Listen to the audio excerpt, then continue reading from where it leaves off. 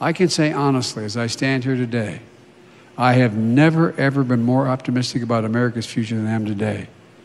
We just have to remember who in God's name we are. It's the United States of America, for God's sake. We got to remember who in God's name we are. This is the United States of America, for God's sake. Just remember who in God's name we are. This is the United States of America, for God's sake. Holy mackerel. Holy mackerel. Holy mackerel. Holy mackerel. Holy mackerel.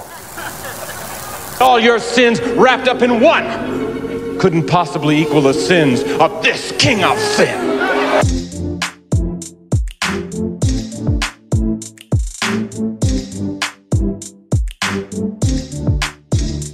You got to be kidding me. No billionaire should pay a lower tax rate than a school teacher or a firefighter, because that's what they, by the way, there's 1,000 billionaires and they pay an average of 3% in taxes. 3%. For God name. For God name. For God name. What is this all about? Lord have mercy.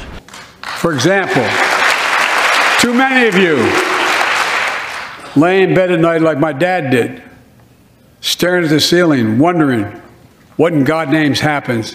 What in God's names happens? There's no quit in Hawaii. There's no quit in America. There's no quit in us.